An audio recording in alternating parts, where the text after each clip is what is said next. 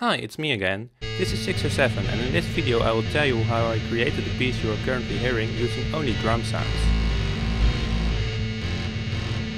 Yeah, that's right. Let me get into it. MuseScore is a great free and open source piece of software that I got acquainted with in 2013.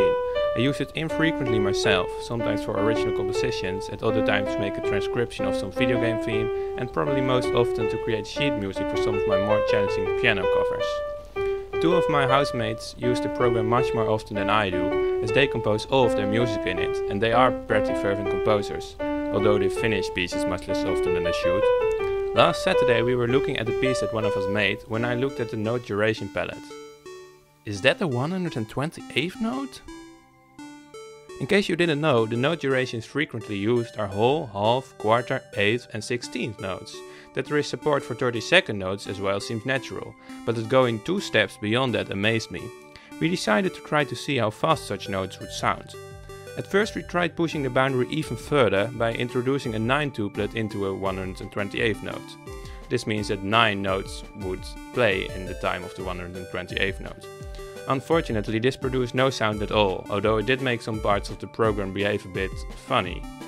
In general, the current version of MuseScore does not seem to deal with these extremely fast parts very well, as when I open the file we were using then, I get a load error notifying of some curious time signatures. Anyway, after some more testing we came to the conclusion that there was some boundary at 128th note 7 tuplets, because even when decreasing the tempo, 6 tuplets would play but 7 tuplets wouldn't. When we had come to this conclusion, the one of us operating the mouse and keyboard threw down some notes to see how such a fast song would sound. However, meanwhile I had been doing some mental arithmetic. You see, the A note below the middle C on the piano is tuned at 430 Hz, or 440 vibrations per second. If you go 1 octave below that, the frequency halves, so you get 220 Hz. 110, 55, and 27.5 vibrations per second. Obviously, we can perceive all the notes on the piano as pitch when played. However, we just figured out that we can play over 100 notes a second in MuseScore. In that case, could we generate tones out of repeated notes?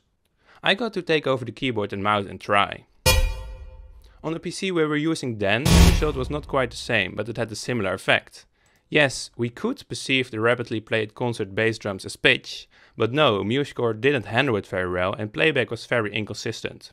However, the next day I decided that I would try it again at lower speeds, and thus lower pitches, to give MuseScore more of a chance to keep up. And to my delight I got a pretty good result.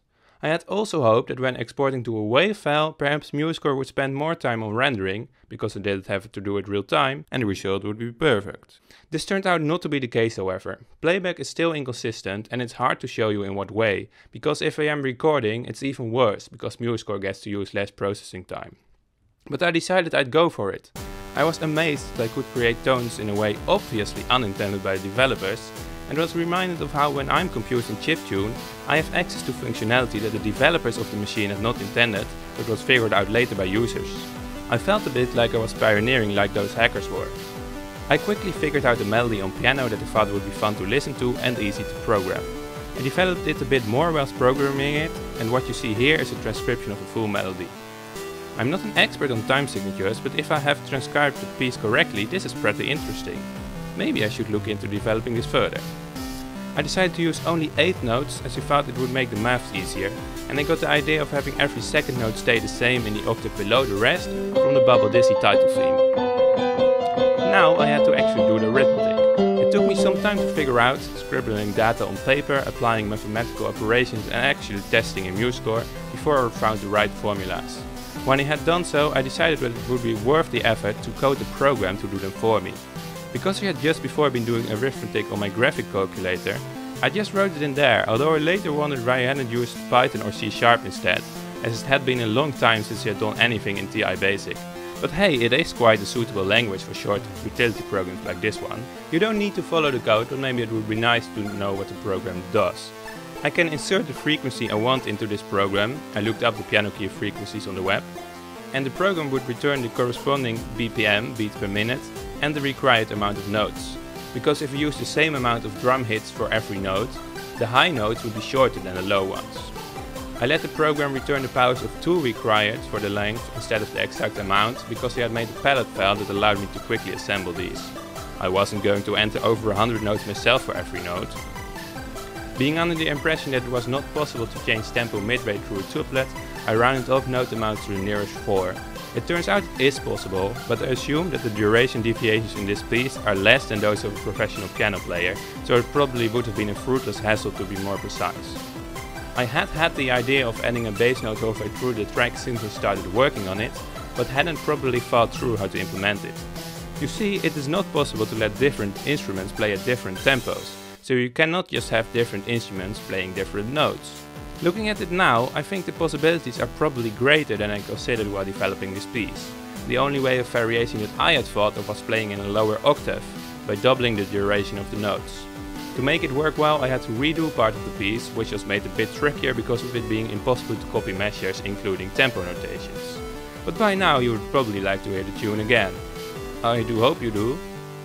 Here you see the entire piece. It looks a bit crazy, doesn't it? The notation is a mess here and there, but I think that for this experiment it really doesn't matter.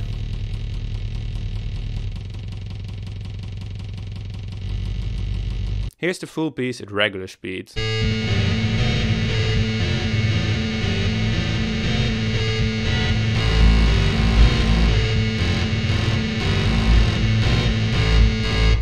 Isn't that really cool? This piece is just a proof of concept. I did not spend a long time composing it and I left it short. This idea could be expanded. I could have added actual percussion, for example. It is also possible to create more elaborate second voices. If you play a triplet over a quadruplet you get a perfect fourth, and if you play a doublet over a triplet you get a perfect fifth. I did not realize this while composing the theme, but it does make perfect sense considering the harmonic series. It is also easily possible to make a piece with a varied rhythm.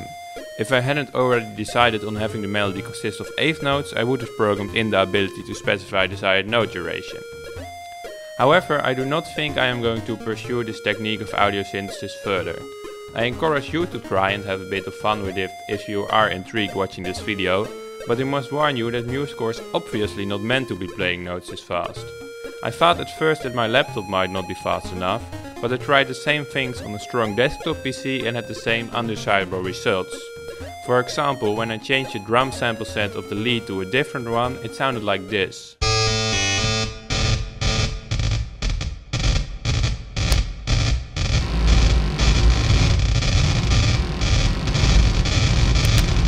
Yeah.